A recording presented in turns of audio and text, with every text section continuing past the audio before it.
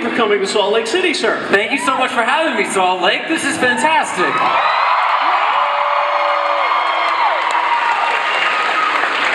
And they're all here for you. And 10 years ago, when you... Some of them are here for John Barrowman. Well, I know. He's a likable guy, I suppose. Yeah. Now, 10 years ago, when you got your start, it was on Queer as Folk. Queer as Folk. That was. Yeah. Did you imagine anything? No. I was acting in Toronto, and I kind of think of my career when I was in Toronto, when I was acting in Canada. Although I met a Heartland fan today, that was really cool. Anyway, I think of that first part of my career kind of like high school, college, and then when I moved to Los Angeles and I got my first job, which was NCISLA. Yeah. They bring David Caruso's sunglasses and gun to him on like a royal pillow. Anyway, when I was in Toronto and I got that first job on Queer as Folk, it was as a spin instructor, and I was a spin instructor at the time. And I told my agent, if I can't get this job on Queer as Folk as a spin instructor, I'm quitting the business. It worked out. Just like all of you now to imagine him as your spin instructor. Now, we're going to let people start asking questions, and I'm sure there's a lot of arrow questions, and I got to tell you, just me, because you're in our TV, in our living rooms all the time. It's like you're our friend. And I would want to say, as a friend, I'd say, Oliver, buddy. It's me, I'm the guy who lives downstairs. I just don't want to bother you, but I love you, and I love Felicity, okay? But you know this will not end well, and as a friend, I just gotta, please, is someone going to do that this season? I mean, you know, I don't know. Well, I do know. But, boy, you know, if we don't take chances with our hearts, what are we even doing here?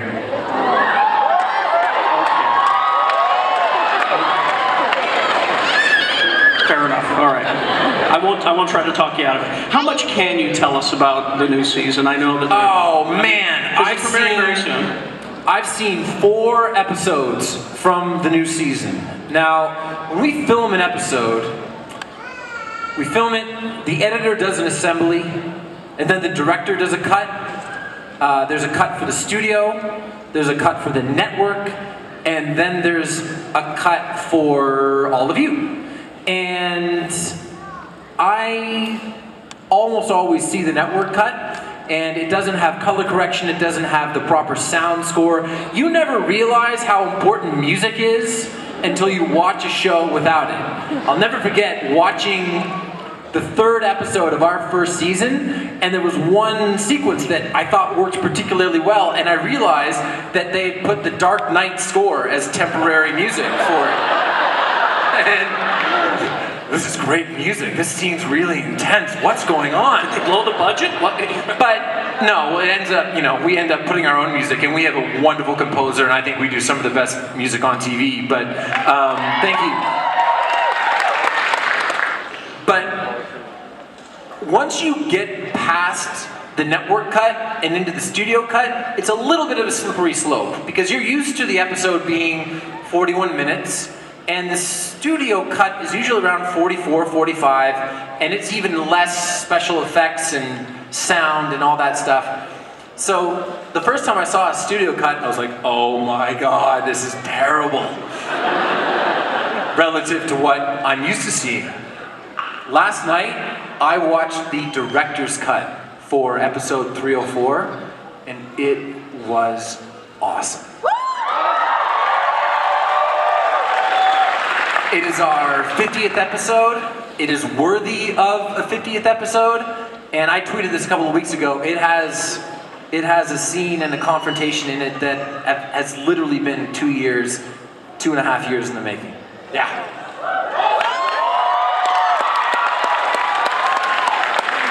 No spoilers. It's in his contract. Sorry.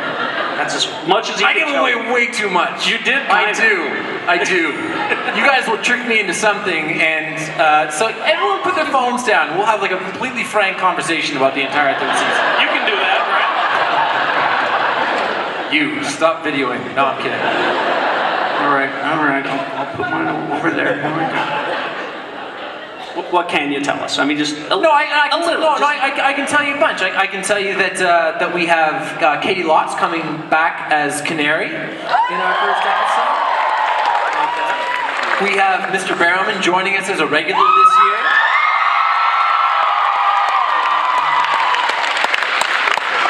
We have Ra's al Ghul.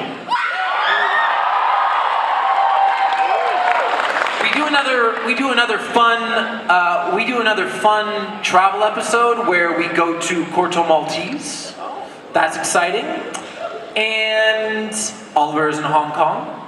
That's also very interesting.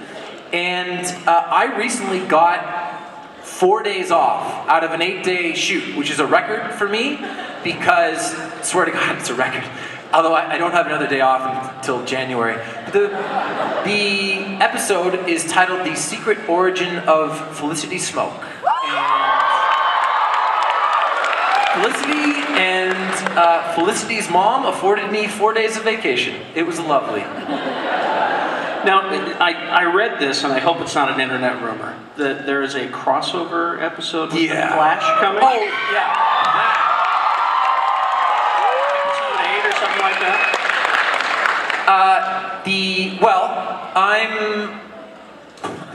Spoiler alert.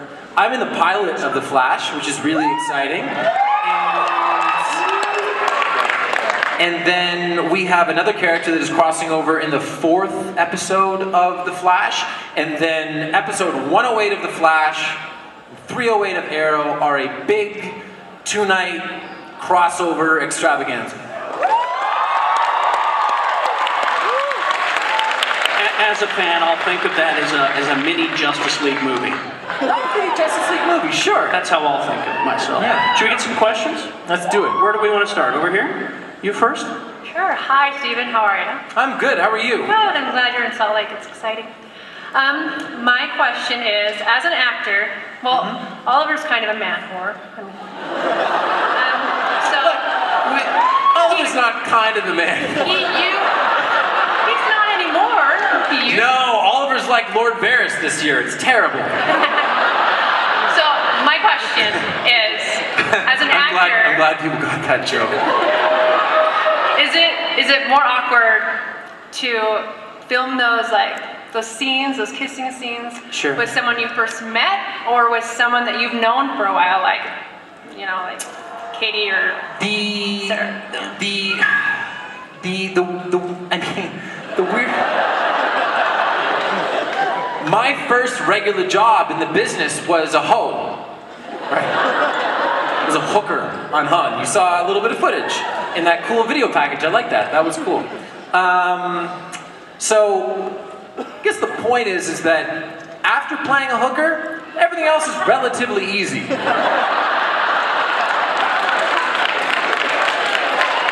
But it does get a little bit funny, and I feel like I have a good trick for it. Like, especially if you're kissing somebody that you've known for a long time. When you're in rehearsals, the first time that you have to kiss them really passionately, but on the nose. It sort of cuts the tension. Good question. Thank you. How about over here this time? Hi, I wanted to ask 2 questions. The first is, have you ever been injured on the set? And the second is, how do you prepare for those darker scenes where somebody's dying or somebody's getting injured and hurt and you just have to be that emotional, darker side of yourself? As far as injuries go, I've been very fortunate. Knock on wood. I bashed my calf hard in the first season in episode 10, and it blew up. And I was wearing a high sock, which acted almost like a tourniquet. So all the swelling bubbled up. And I took a picture of it before I went to bed. Big day on set today. Look at my leg. Isn't it terrible? And I woke up the next morning to 9 missed calls from my mom.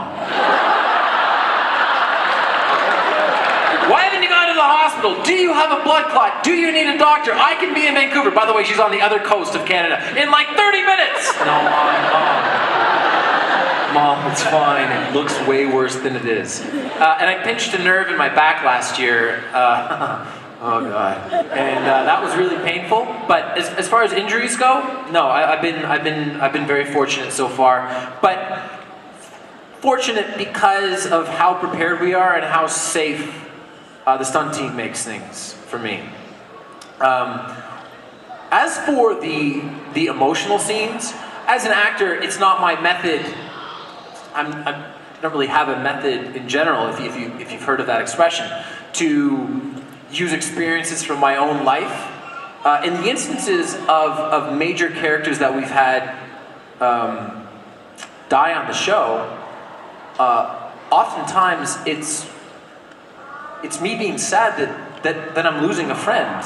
And I mean someone to hang around with on set. That was the case with Colin Donnell. It was the case with Susanna Thompson. It's sad because you spend time with these people, and you get the news. I certainly don't want to compare it to someone getting a bad diagnosis, but it's been 2 consecutive years that I've got a phone call from the producers saying we're killing, and I'm like, oh, really? Are we sure? But then the evil creative side of me goes, oh, that's going to provide so much story. But that's another thing too, is we always have flashbacks, and we get my good friend Colin Donnell, Mr. Tommy Merlin, back in a flashback this year.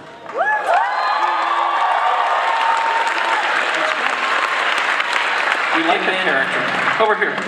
Hey, I just want to thank you for actually being so active on social media. I really appreciate it.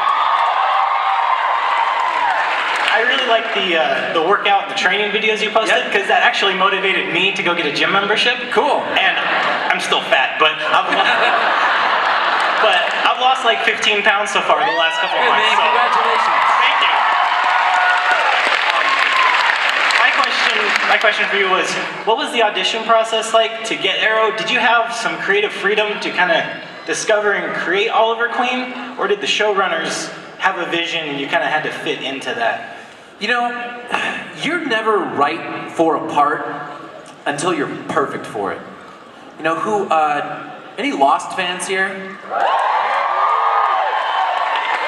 So Josh Holloway could never get a part on TV. I don't think I'm speaking out of turn. Like I remember reading, like, he would get close on parts and they'd be like, well, you're not really the type for it. And then he gets the part of Sawyer on Lost. He's a breakout star, and the next pilot season, every single frickin' breakdown says Josh Holloway type. So, to answer your question, Hung had just got canceled. I was working on Private Practice, which was an amazing experience. And the breakdown for Arrow came out, and my cousin Robbie, who is playing Firestorm on The Flash, that's exciting, says, have you read Arrow? I said, I don't even know what that is. And he said, look, it's a story, it's an origin story of the Green Arrow. And I said, okay. And he said, and the guy's supposed to be late 20s, and I'm right around that range. And the fact that I read the pilot script and I couldn't picture me, I could only picture you, is a really good sign. So I went in, David Nutter, who directed our pilot, Jeff Johns, Greg Berlanti, Andrew Kreisberg, Mark Guggenheim. When I walked in, I was the first guy to audition.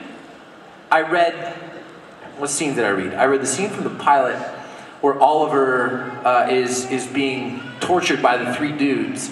And then there was a much longer scene, which I'm really hoping the audition we're able to put it out on the interwebs someday, where I tell the 3 guys how I'm gonna kill them. And I read it, And I finish, and I look up, and everybody's just staring at me. There were 5 people in the room. They said, "Could you please go outside?" I went outside. I come back in 5 minutes later, there's like 31 people in the room. Now there were other steps to go through, but I got the part right there. So you just never know. If you're an actor out there and you're having a difficult time, if you haven't found the part for you, it really never happens until it just happens so swiftly that you're just going, what the hell happened? So if that's you right now, you keep the faith and keep working hard. Thanks, man. Thank you. Over here. My name is Blaine Cook, and my question is this. When you accepted the role in Arrow, how did you train for that role, particularly in hand-to-hand combat and archery? They sent me to a gentleman in Los Angeles, and we just did basic martial arts training.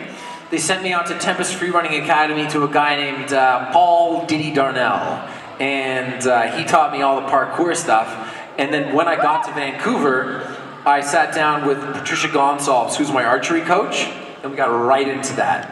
And then, shortly thereafter, I met James Bamford, who's our fight choreographer. He's our stunt coordinator, or one of our stunt coordinators. And we immediately began working on all 3 fights in the pilot. Those were choreographed and ready to go 6 weeks before we started shooting. And the first one that I learned was the one where I pull a chair out from underneath me and I bash it in the guy's face. And in terms of like specific martial arts, I really do think that a martial art is fighting on screen, because you want to look like you're punching somebody without actually punching them, which, by the way, is one of the most painful things that you can do, because when you punch somebody, your hand is supposed to hit something. So you don't hit anything, and all this, because you punch as hard as you can, and all this blood rushes into your hand. So if you ever see me after a take, if they ever ran like B-roll and showed me, I'm just standing there like, oh God, oh God, oh God. Because it hurts, it's like, it's crazy. So that's what I did. There you go. Thanks, man.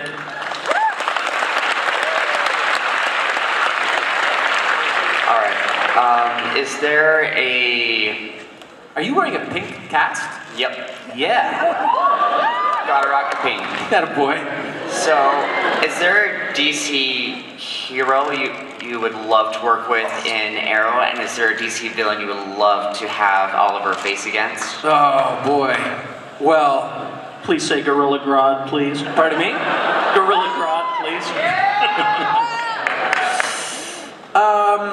You know, I start to latch on to the Easter eggs on the show. So for me, a DC hero, I've said Ferris Air so many frickin' times that I want Green Lantern to come on the show.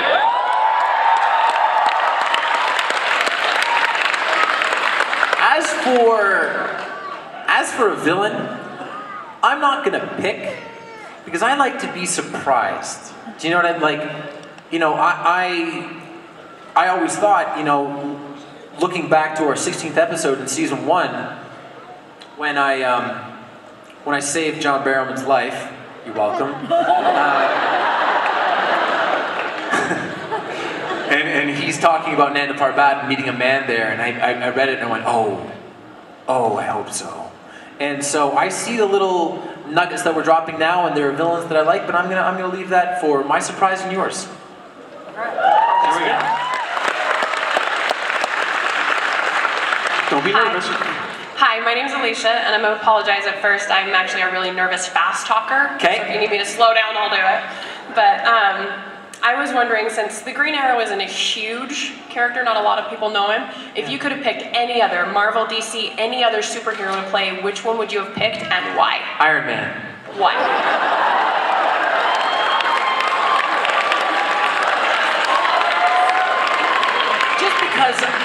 Just because of all. First of all, I recently watched The Winter Soldier. What an awesome movie! Like really awesome. Like really, really awesome. I have a man crush on Anthony Mackie. I think that dude is just Anyway, let me keep going. I love, of all the superhero movies that have come out, post 2000, the Dark Knight trilogy, Man of Steel, the entire Marvel experience that we've had. What's it called? Like Phase 1, Phase 2, that's what it's called? Yes? Thank you. There is no better moment than the end of Iron Man 1 when Tony Stark stands up and says, "I am Iron Man." And I swear to God, I would give an episodic fee to have, well actually no I wouldn't, but I would love if there was just a moment where Oliver Queen was standing in front of a bunch of people and said, "I'm the Arrow, what the hell are you gonna do about it?"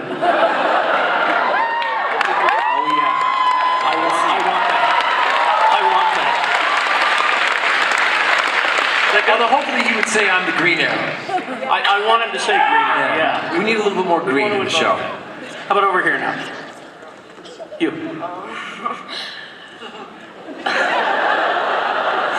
Okay, I have 2 questions for you. All right. Okay, so the first one is, what's the deal with you and Felicity? And the second one is, could you like stand right there so I could get a picture? What's the deal with Felicity and I? Yeah. I'm gonna walk over and start telling you. Are you ready? Is Cameron ready? Go, hurry up.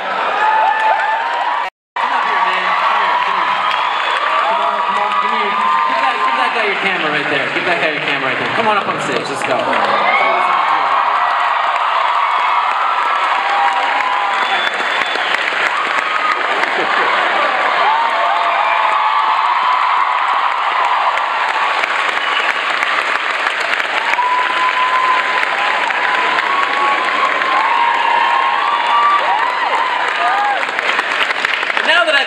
The deal with me and Felicity is none of your goddamn business.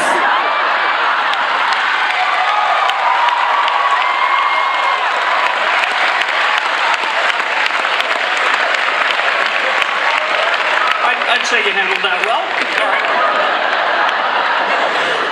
Right over here. Hi, my name is Elise. So my question is I've seen some of your other panels, and I noticed you give away some things about season 3. And I was wondering if you guys as actors of Arrow get together and decide what you can tell, or if things just slip on accident. I have developed a really good relationship with the producers, I think, and a real good understanding of what I can say, what I can't say. And if I'm ever on the fence, I email somebody and I say, can I say this? But I'll tell you though, if I ran the show, if I ran a television show, I would give away nothing. I wouldn't even put out a review. I would, as soon as I knew that people were into the show, I would be like crazy, secretive, super awkward, weird showrunner person. Which is my favorite type of showrunner. But no, has there ever been a moment? I'll tell you, recently there was a moment where I saw an image from our premiere this year, and I thought that the premiere had leaked, and I freaked out. I was like, it felt like, I just like something in the pit of my stomach, just awful. And it turns out it was just a preview that they were putting out for the shows. But you've never slipped up. No, I don't think that I have ever slipped up. I don't think so. I probably have. Borrowing, maybe? Probably have. Maybe I did, but they're afraid to tell me. That's what I hope. I hope they're like, damn it, Amell messed up again. We can't do anything though, he's the Arrow. God damn it.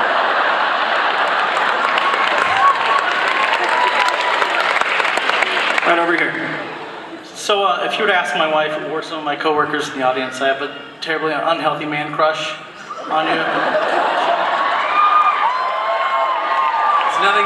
There's nothing wrong with a good man crush. Exactly. And as much as I admire the show and your acting, which I think is fantastic, it's what you do off screen that I most respect you for. Thanks, man. You raised $100,000 for Sophie. Yeah. And you're also doing the same for JoJo. Yeah. You're trying to raise money, and Yeah. I just wanted to know, what is it that drives you to use your celebrity to do such good? Well, thank you. I appreciate that. For starters, I'm like a kid with a new toy. Does that make sense? And I mean that sincerely. The ability to have something at the tip of my fingers that can reach so many people, and I'm constantly a believer that, you know, people and large groups of people can be exceptional. For the raffle that we did for Sophie, the raffle on its own raised $91,000. The majority of those donations came from people giving $5. And everybody would write the same thing. Boy, I wish I could give more. And I wanted to write back to every single person, and I said, no, what you just did was perfect. Because I got to hang out with that family a couple of weeks ago, and to see the difference in their condition, their human condition, from when I first met them back in May to now, it's astounding.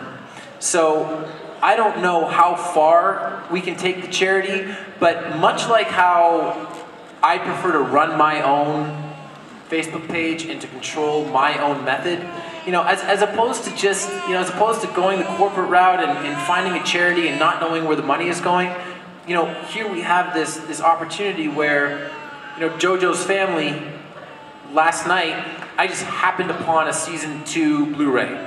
I thought this would be a great idea because I was actually signing some other ones for charity. So we put it up there.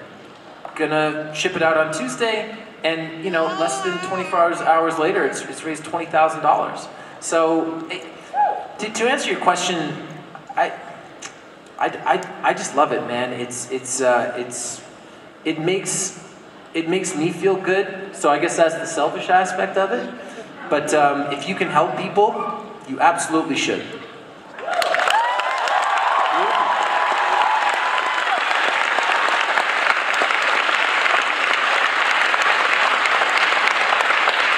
Over here.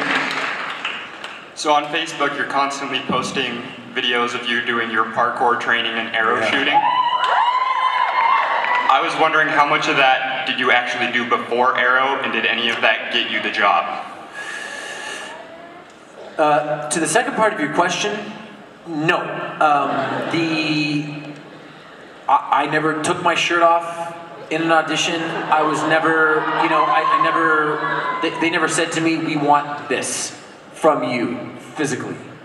And with respect to the parkour, you know, growing up in, I grew up in Toronto, and I played football, I played rugby, I swam, I played volleyball. I loved sports, track and field. I used to do high jump. True story. And then a bunch of guys who were less talented than me, but 6'7", were beating me, and I stopped. And I'm not bitter. And so, you know, I was staying in shape. I was in LA. I was hiking all the time, but I wasn't going to the gym. I wasn't, you know, I was just staying active because my body is my instrument in the vocation that I chose. And I happened upon Arrow, and now I get to do all these cool things. The only problem is that I'm relatively demonstrative on set when it comes to doing my own stunts. And especially stuff with heights, I'm a little bit frightened. And I'll always say, well, no, of course I'm going to do this, and if they won't let me do it, I'll demand to do it shirtless, because then it has to be me.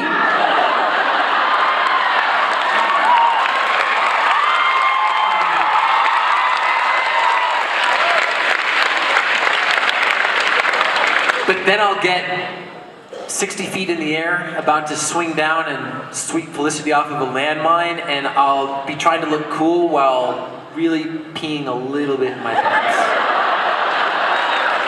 So, in the end, it's all worth it. Thanks, man. Shirtless rooftop lurking. That's what I'm... Over here. 2 questions. one, how does it feel that every superhero show that's out now is like, we got to set our bar up this high because hey, Arrow, you don't do it like this. You got to do it like Arrow does and do it like that. Can I be honest? It feels freaking fantastic. Because I remember in 2012 when people watched the pilot of Arrow and they said, yeah, great pilot, but as we know, superhero shows don't typically work on television. And now we have Flash, we have Gotham, we have Constantine, iZombie, like we have, Netflix is doing all the stuff with Marvel, there's Agent Carter, there's Agents of S.H.I.E.L.D., like, boom.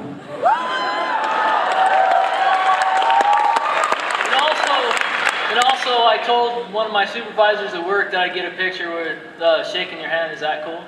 Yeah, man. Do that? Sure. You're the last one, though. All right, let's do it. So many questions. Come on up, brother. Nice to meet you, man.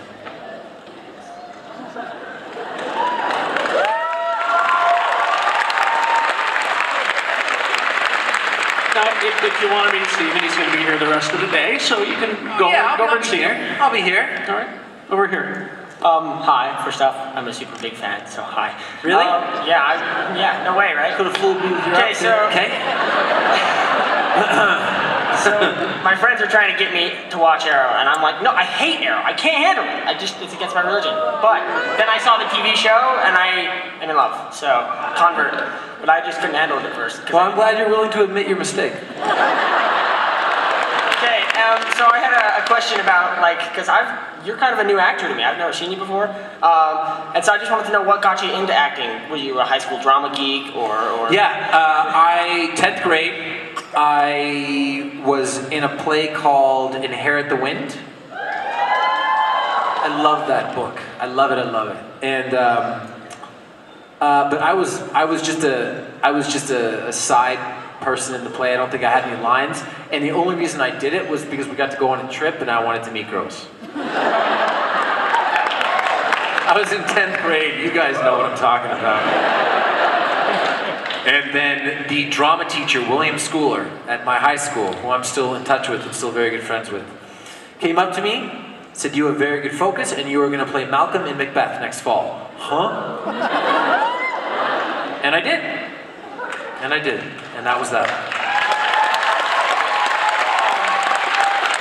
My friend Abby here is so in love with you, and she's afraid to ask, but she wants a hug, and I was wondering if you could give it to her. I will give her a hug at the end of the panel. Stick around, Abby, stick around. Because unlike you, she's dressed in the right brand. Yes, okay. she is.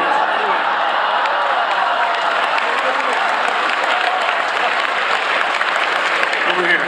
How you doing, sir? I was wondering if there was a Justice League movie. Would you want to be in it, and what do you think your chances of being in it are? I don't think that logistics are going to make it possible for the television universe and the cinematic universe to coexist. We shoot for 10 months out of the year, literally 10 months, and boy, I'm just thinking about how difficult it's going to be for when we do the crossover episodes with the Flash. The logistics of that. Sure, I'd like to be in it. Absolutely. If Hawkeye can be in the Avengers, then Green Arrow can be in the Justice League.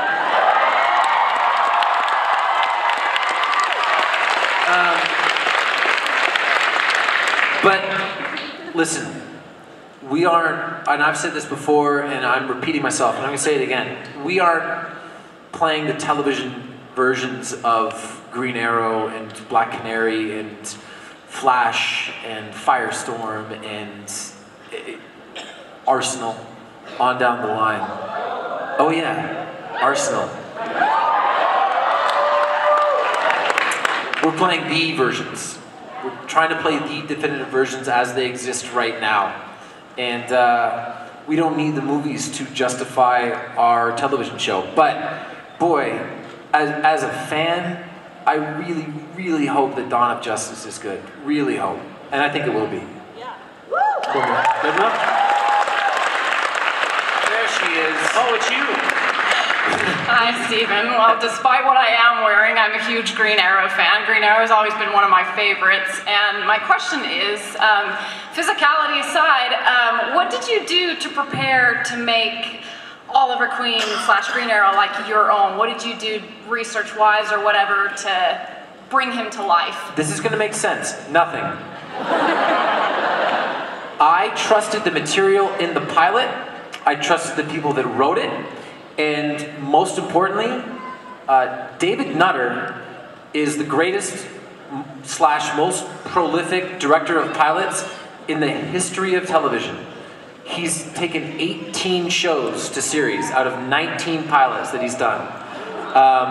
You know, including Arrow, Flash, Supernatural, the Sarah Connor Chronicles, Dark Angel, The Mentalist. Dude directed the Red Wedding for the Game of Thrones. He's a legend. And when David Nutter tells you to do something, you just nod your head and say, yes, sir, and do it. And trust. And I swear to God, first scene that we ever shot was the scene, my audition scene, where Oliver is being, you know, stunned by the guys, and then he's gonna beat them up.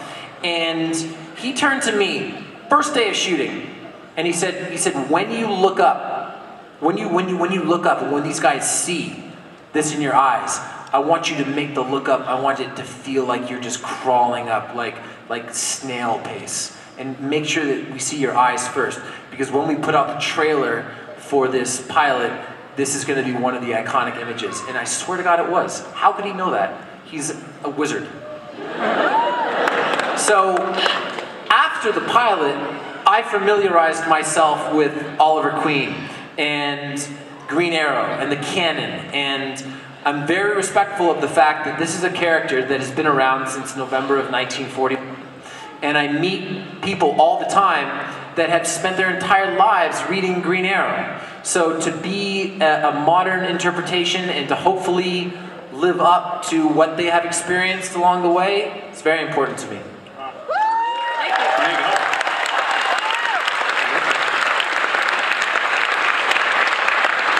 Over here, sir. Well, excuse him. So my question with Firestorm appearing on Flash, the Atom, Black Canary this season. Oh, the Atom, too, yes. Sorry, we have so many superheroes that I forget sometimes. So when are you guys just going to get ahead of the movie and do your own Justice League? I don't know, like episode 8?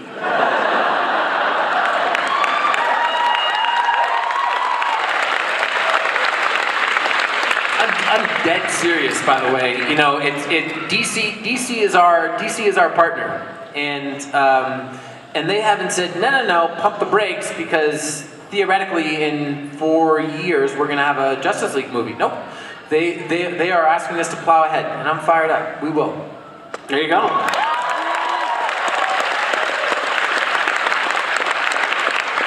So the majority of the people up here have already stolen some of my questions. So first off, with the injury thing, I had heard online that you are doing a stunt sequence with John Barrowman and he kicked you in the knee with steel toe boots. Oh, that jerk. Totally true. And it's the scene in episode 9 of season 1 where Malcolm, we don't know it's Malcolm yet, is just beating me senseless. And he's kicking me while he's on the ground. And it was John's first night in the costume, and the costume is incredibly claustrophobic, and he doesn't have peripheral vision, and he can't really see down, and boy oh boy, he kicked me as hard as he possibly could in the leg. And I felt bad because of how bad he felt. Anyway, if you see him, tell him it still hurts, okay? To go to my question here. Sure. And then I was going to ask for a hug, but I'll get that from the photo up later. Sure, cool, man. And just for the fans out here and everything like that, could you quickly go through your voiceover for the opening sequence of Arrow? God damn it. Yes.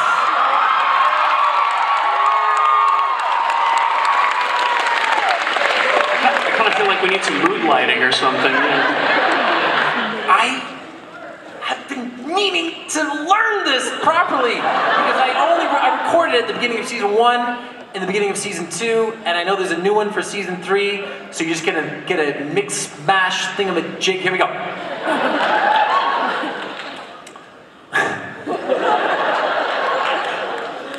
I hate you. Oh, look at this. This is nice. This is nice. My name is Oliver Queen. For 5 years, I was stranded on an island with only one goal: survive. Now I am returning.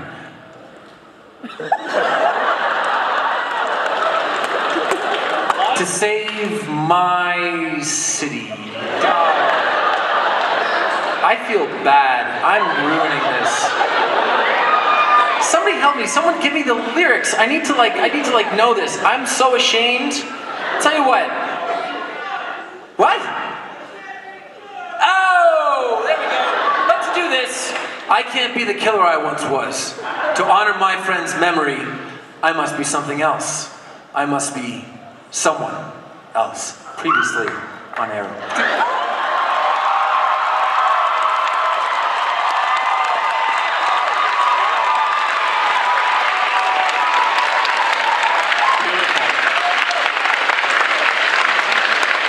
Tell you what, somebody is going to see this, and the next panel that I'm at, I swear to God, I'm going to learn the intro from the pilot, the big long voiceover that sort of carried us all the way through, that ends with, "My name is Oliver Queen." I'm going to learn that. I'm going to nail it.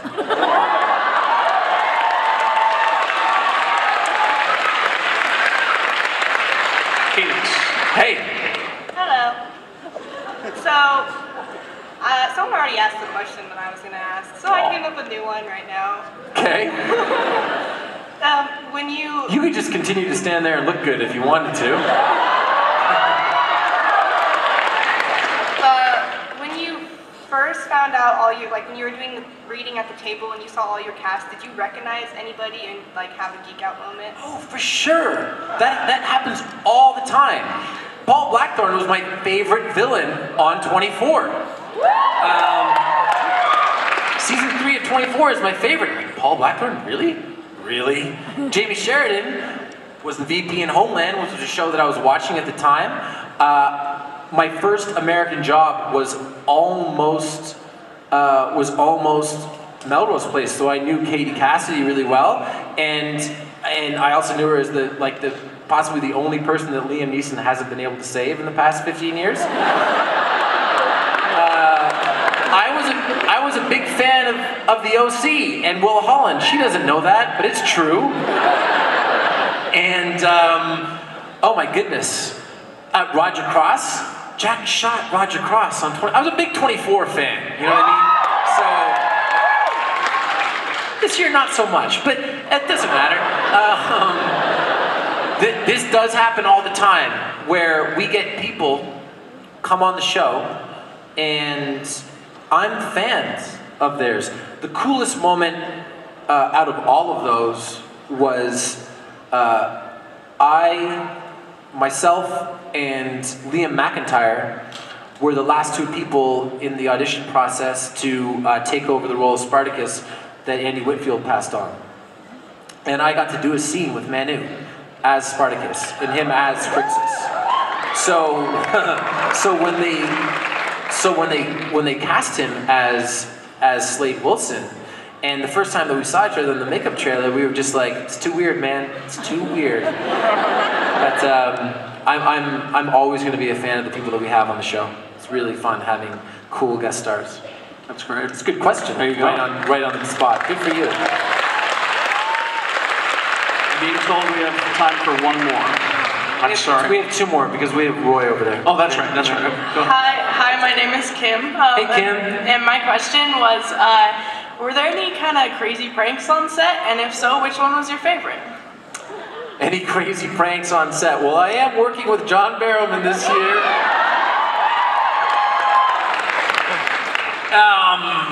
Boy, oh boy.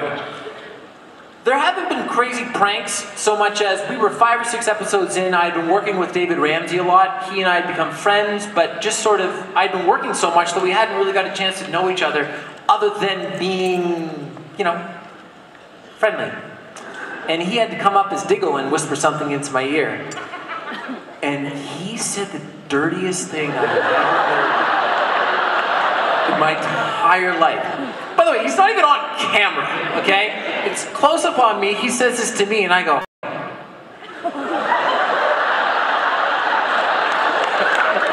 And from then on, it was on. It's been on since then. If he messes up one of his lines, I almost pee my pants. I get so excited. Thank you. All right. Hi, I was just wondering, easier than his, just say the catchphrase of yours to end this, I guess, would be the best way. The what? Catchphrase, failed the city. Oh, what's your name? Phil. Phil. You have failed this city.